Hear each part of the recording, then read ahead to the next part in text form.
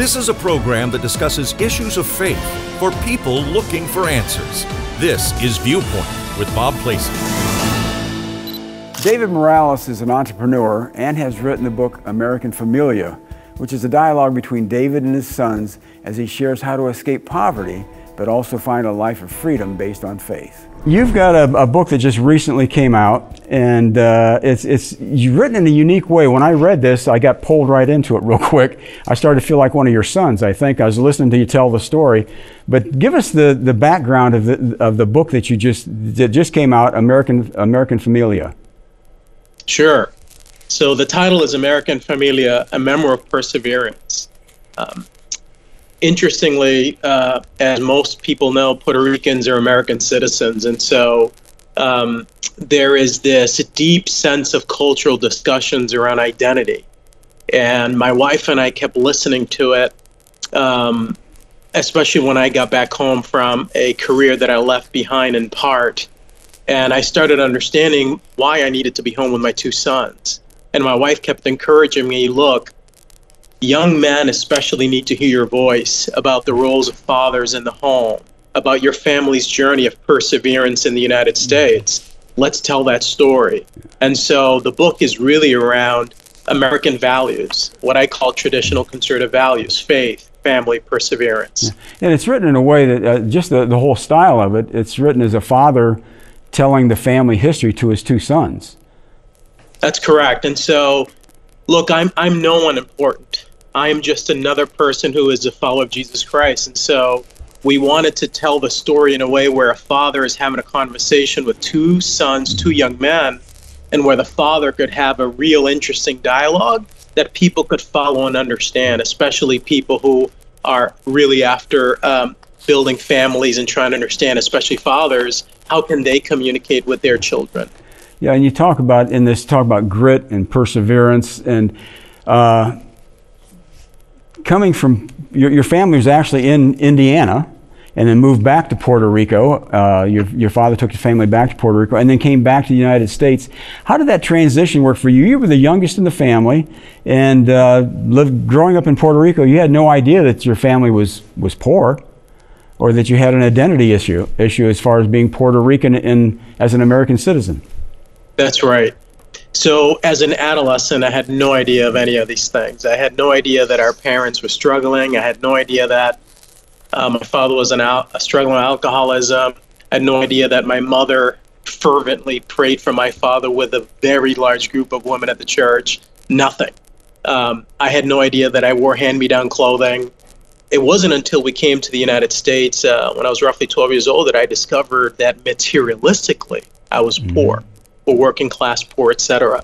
And so that was eye-popping. That transition for me, I truly believe that God has given me this uncanny ability of self-awareness and discernment to understand my environment. Because even at that young age, when I got to the United States, I started understanding the difference between my clothing, other people's clothing, our families, our car. We had a Ford Pinto that was used. And I started observing and understanding why wasn't dad home? Why was mom so stressed out about finances, etc.? So I started understanding that transition for me was powerful. I came from a place where community was very tight. Everyone knew each other. In Puerto Rico. Everyone went next door to help each other. You didn't have sugar. And when I got here, it was a triple-decker in New England and Lynn, Massachusetts. It was cold. No one spoke to each other. And it was clear, there were clear social economic divisions across streets. Yeah. Well, and starting into school, I mean, you started in bilingual classes. Tell me about that a little bit. Is the awareness that comes as a 12-year-old, finally realizing that I'm different than a lot of these people. I'm not surrounded by my Puerto Rican family anymore. I'm surrounded by a big multicultural group of people, and I'm not like them. Yeah, it was interesting, Bob. We could spend hours on this topic. What was fascinating for me, I'll speak to several things. First one is, it was clear to me that we were separated from the English speakers. Number one, I observed that and I understood it and I didn't like it. The second thing was that the folks who discriminated against me were Hispanics. It was hilarious. I didn't speak English well at the time, And so I was getting really picked on or discriminated against by people who looked like me and spoke my first language. It was ironic. And then the third part was that there was this wonderful culture of the teachers of trying to figure out how to integrate you into the school, into everyday life. But it was clear to me that I had an uphill battle of transition and adjustment. Yeah. I think there's some people don't really understand. I've spent a lot of time in Mexico and Brazil and different places, and Americans, or not North Americans, have a tendency to lump anybody who speaks Spanish into a group of Latinos or Hispanics. The cultures are extremely different. And so you're going to school with kids from the Dominican Republic. You may be going to school with kids from South America or Central America. And there's a kind of a battle there between who's going to rise up and who's going to be kept down. Yeah, that's right. And look, it's even deeper than that. So at the time, practically, if you stepped outside of the school, we were Mexicans. Nobody knew the difference, to your point. The second part, though, that was really interesting was that when I grew up, and an adolescent teenager, there was sort of this battle between sort of white people versus us. And frankly, it was, I came to understand this in college, it was baseless. It was false. At the end of the day, what really matters, in my humble opinion, is income, character, your ability to sort of thrive through those difficult times. But at the time, there was this really clear division of sort of race, ethnicity when I was growing up. But you'd also mentioned throughout the book, and it goes in from those early days in the bilingual classes to high school and on into college, this anger that kept coming up inside you. Was that anger developing the perseverance and the grit, or was that already there? Was the perseverance and the resiliency kind of birthed into you by God, or was it developed by the anger that you felt and the injustice that you felt? Yeah, it's a great question. So first, let me say this. I truly believe that the enemy, I think the devil, does a really good job of, in our carnal sense, when we don't have Christ in our lives, to have all these emotions turn into sort of channeling, what I call channeling doors. For me, it was a lot of anger and frustration because of our economic situation, frustration because I saw what my parents are going through, frustration because, and partly I was insecure, etc. And then the big change for me later on in life was discovering that Jesus saved my life, and that anger was not part of the biblical upbringing that I had been taught, or that frankly that I as a follower of Jesus Christ should embrace. And so at that time, the grit, frankly, was a combination of factors. It was frustration about our economic circumstances. It was the streets, the upbringing that I was going through in the streets. It was third, wanting to be something more than I was. All those factors shaped who I was, but also drove this sort of bitterness and anger in me that I had to control, and that frankly football played a large part into. At the same time, I also understood biblically that it wasn't right, but there was this sort of internal battle going on with me as an adolescent. Well, what do you think separated you, well, not totally separated you, but from the guys you'd see on the street, the drug addicts and the guys who used to be the football stars and never went anywhere after high school, and now they're out on the street and that's their life? They're the also rans. What separated you from that? There was something that came into your life at some point. Was it the football coach? Was it just that anger? What separated you that kept you going, that eventually got you to pass through that time?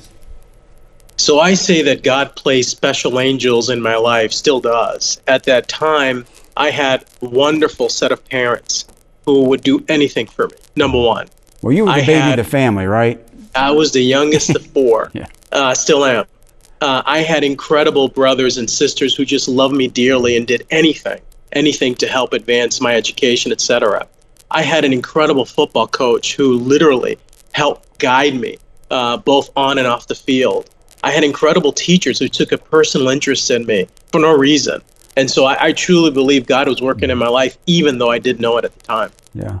But you responded to that because do you believe the old adage that really that you can be anything you want to be, given enough tenacity, that if you set your mind to it, anybody can be anything they want to be if they work hard enough and set their mind to it. Do you believe that? I don't just believe it, Bob. I'm a living example. My wife's a living example. My family is an example of that. And it's not, to me, it's not an added. It is truly one of the core principles of Americans. But there are limiting factors in everybody's life that they have to deal with. Like, I'm definitely not tall enough to play NBA basketball, even if I wanted to. There's no way I could do it.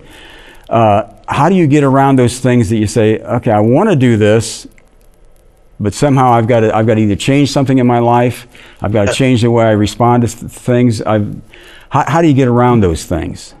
Sure. Well, I have two comments for that. The first comment is, look, God makes each of us individually special for a purpose, right? Mm-hmm. And so sometimes we think that the thing we want may not be the thing that God wants for you. So we have to pray deeply about that. Number two, the example of being an NBA basketball star, in my case, I thought I wanted to be an NFL football player. Yeah. The reality was I was good, but I wasn't NFL quality. And so over time, I started understanding that and said, okay, that's not my future. So I started thinking and praying, hey, look, God, what is my future? Help me understand where I should be going.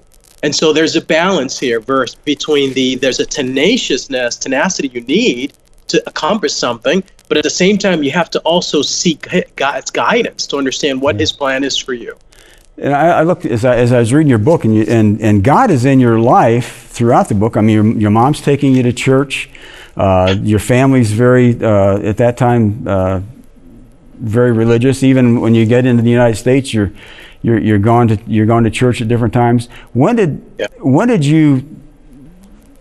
God come into your life to the point where you knew it was this personal relationship with Jesus Christ? It wasn't just the family values and the family culture of religion, but it became life to you. Yeah, so roughly around 2017 and 18, I was traveling a lot for work, and I started hearing voices in my head, believe it or not. And I would call my wife, and at the time it wasn't easy. I wasn't home as much as I should have been. And I started hearing these voices that used to say, you need to be home. Your place is at home with your family and your children. And I would call my wife and say, hey, look, how are you? I'm hearing this stuff. And my wife would say, we're praying for you. That's all she would say. We're praying for you. Well, you remember your mother doing that for your dad. Absolutely. And so it was one day, honestly, it was almost like an epiphany where I just fell on my knees and just started crying and praising God. And I called my wife and I said, I want to come home. Wow. And I knew right then and there that my personal relationship with Christ had started in a very powerful way. Mm-hmm. And I started seeking every morning to this day. Since that moment, I still wake up at 5 a.m. and just spend time with Christ. I spend time in the Bible, and that's how I live my life. What do you want from me today, and what is my purpose for you? After the break, I want my children, who I believe are my greatest legacy, to have a full understanding of their family, their history, and their future. That's coming up next on Viewpoint. Our culture is moving away from a biblically based lifestyle faster than ever in history. Even many believers struggle to explain their own viewpoint on who Jesus really is. God says in the Old Testament that my people are destroyed by a lack of knowledge. That's why TV44 created Viewpoint with Bob Lacey, a program that discusses biblical issues and how they relate to our culture today. Now in our second season, Viewpoint is hitting more topics head-on than ever this year. Every Viewpoint program is produced without any commercial advertising, so no topics are off limits. But we couldn't do this show without the support of our financial partners. Maybe you've never supported a Christian media ministry before, but in today's world, our message is needed more than ever, and it only takes a minute to give. Go to WTLW.com and click Get Involved, then Donate. Your gift of $20, $50, or even $100 will help continue the outreach of TV44's Viewpoint program to impact your hometown and the world.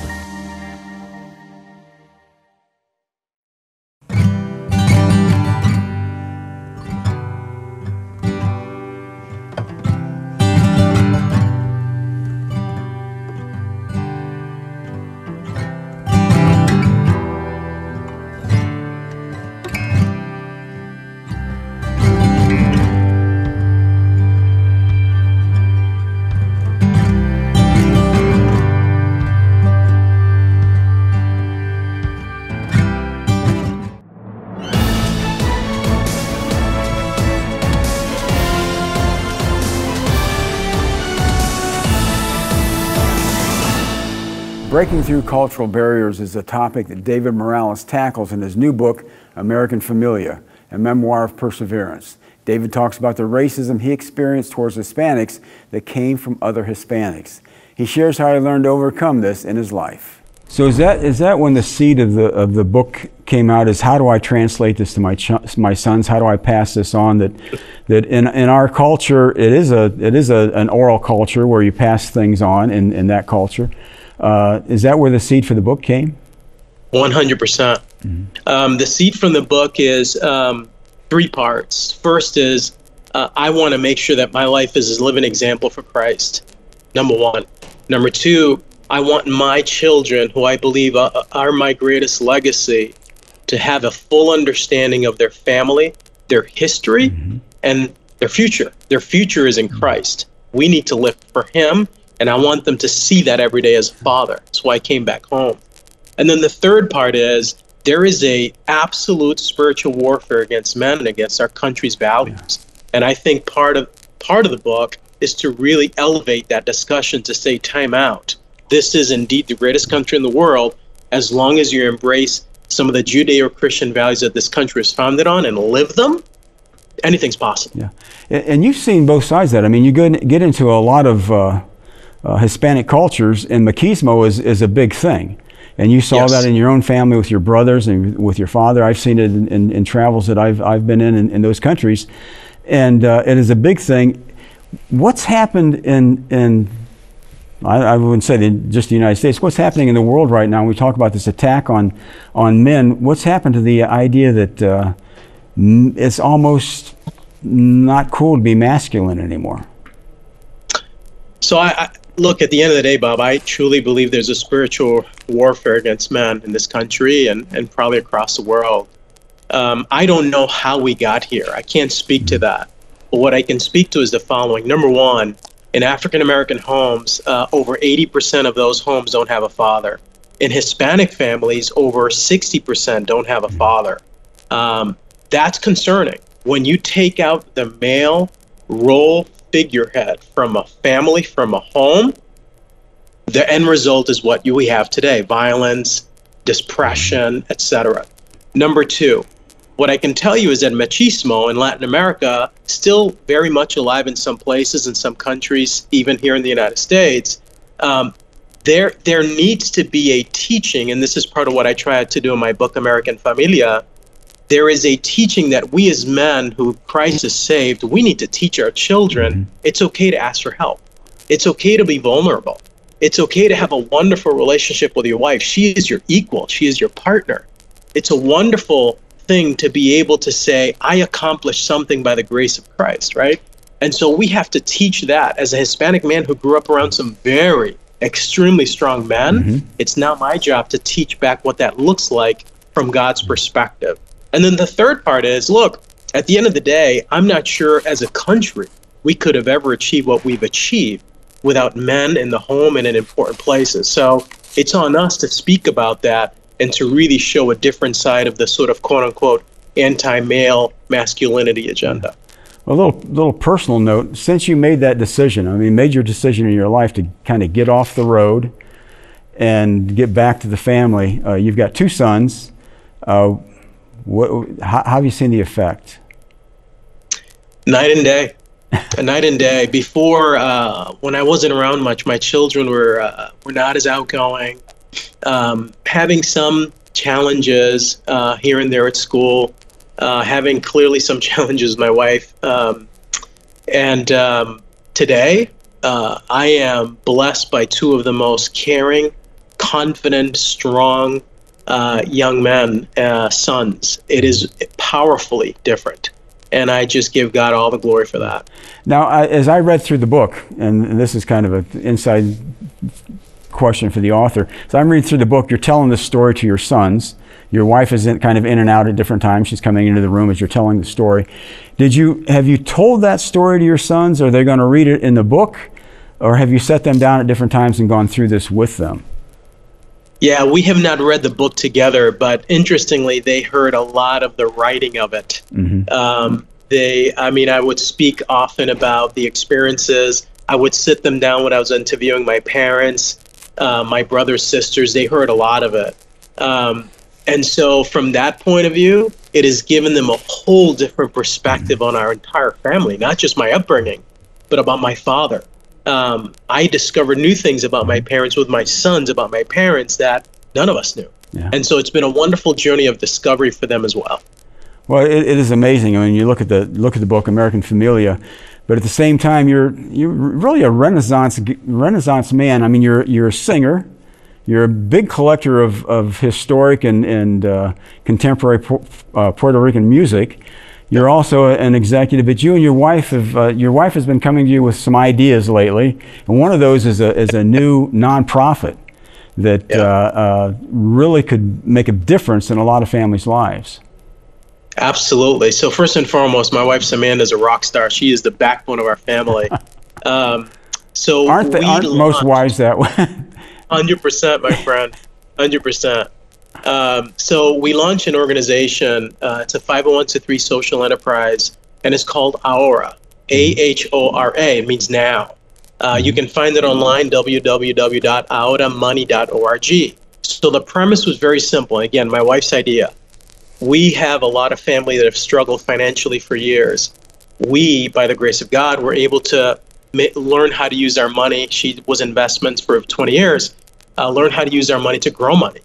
And so the premise was simple. She said to me one day, David, God wants us to help others do what we did. Self-reliance, empowerment, and learn how to use our money to grow money. We're going to go teach others. And another big idea, I said, Samantha, that's a big idea. How do we do that? Yeah. So we started building an organization that does two things. Financial coaching, available 24/7 with real experts like her. And then separately, in concert, a financial health and budgeting tool, very easy to use online, that you, along with the coach, can use, or you can use on your own time. But what it does, it teaches you the discipline to think differently about consumerism. We're taught to spend, Bob. We should be taught to save and to grow our money. The Bible says grow, right? And so that's partly what we're doing here. We're trying to teach Americans to build self-reliance and learn how to use their money to build wealth, as opposed to be dependent on government. When we hear words like money growth or money management or wealth growth, things like that, normally we're thinking of very, very wealthy people who need a financial manager to help them manage that wealth. And you're not talking about those people. You're talking about ordinary people who just really need to get things together financially. That's right. That's right. As you know, for wealthy folks, there's wealth manager. Great. For middle-class Americans, working-class Americans, there's nothing, right? There is your bank. Well, the bank is one tool. What we need is the financial learning, the understanding of how money works, so we can both understand discipline toward money, but also understand how to grow that money, regardless of your income, by the way. Regardless, because we started with nothing. Yeah, and I've known, well, there's people in families that I've known that they just their mentality is, I'm poor. It's like poor mouthing. I'm poor and I'll always be poor, and this is how my family, this is the identity of my family. Can people get out of that whole mindset of the difference between poor and poverty? Absolutely. 100%. What is the difference? Look, yeah, so from my point of view, poverty is a mindset. Poor is a situation. If you have a position in your mind where you're saying to yourself, I'm poor, et cetera, that's on you. That's a mindset challenge. The situation of being poor financially, well, we can overcome that. But we've got to have certain patterns and behaviors that we need to learn to change that circumstance. It starts here, Bob. If you tell yourself you can't do it, like anything else in life, you won't do it. But if you change the mindset and say, okay, time out, how do I address the circumstance that I'm in? Whether it's I need an educational degree, whether it's I need to start a company, whether it's I'm going to work 3 jobs for the first 12 months so that I can earn enough value to start something different or to invest, that's a mindset. It's a decision we as individuals need to make. So it's again, the nonprofit is Ahora, which means now, right? That's correct. A-O-A-H-O-R-A. How do people get in touch with Ahora? Sure. It's easy to find. www.ahora, aoramoney.org. It's online, and there will be a financial person available to call you. The interesting part is that whereas other services that are for-profit charge you a lot of money on a monthly basis for support, Ahora charges a very low amount monthly because the goal is not to make money for Ahora. It's to empower Americans to build their wealth. So the monthly subscription is very low. Okay. And then also a new podcast you've got out, Machine Grit DNA. It's Grit Machine. Oh, Grit Machine. DNA. Okay. Grit Machine DNA. Machine DNA. And you just launched that, right? We did. That was, man, when I was in high school, my football coach, David Dempsey, who is still in my life, one of the greatest men I've ever met. That was one of the things he coined for me. He's like, we're going to build Grit Machine DNA when I was in high school. And we sure did. But we launched a podcast in January. It's very simple concept, Bob. What we're trying to do is to show America what true, wonderful leadership, humble servant leadership looks like and what's possible. On TV, we see wonderful sports figures and athletes. That's great. But your neighbor next door could have been a World War II generation leader hero, right? Your neighbor next door could be the mailman who had an incredible career doing XYZ and now is delivering your mail. Your neighbor down the street could have been an executive as a woman who accomplished remarkable things despite challenges. And so we're trying to show people across America that, yes, there are average Americans, quote unquote, that have done remarkable things in their lives that can serve as examples for us to live faith, family, and grit as core principles of our DNA. They can find the podcast. Where can they find the podcast now that it's up and running? The podcast is available online. So Buzzsprout, Spotify, Grit Machine DNA, just Google or go to Spotify, and we're up and running. And again, the book is American Familia. It's been great to have you with us, David. I love the book, and I'm going to go back and read the epilogue now. Yes, please do. Thank you, Bob. It was an honor to be with you. You can find American Familia, a memoir of perseverance, on Amazon. Viewpoint is made possible by the support of viewers just like you. We're just one of the many outreaches of WTLW and the ACTS Foundation. You can find out more about us and watch more episodes on demand at WTLW.com. Thanks for watching. For more interviews on demand, plus additional resources from today's guests, go to WTLW.com and click on the Viewpoint tab. If you are enjoying Viewpoint, we would appreciate your financial gift so we can continue to produce more programs.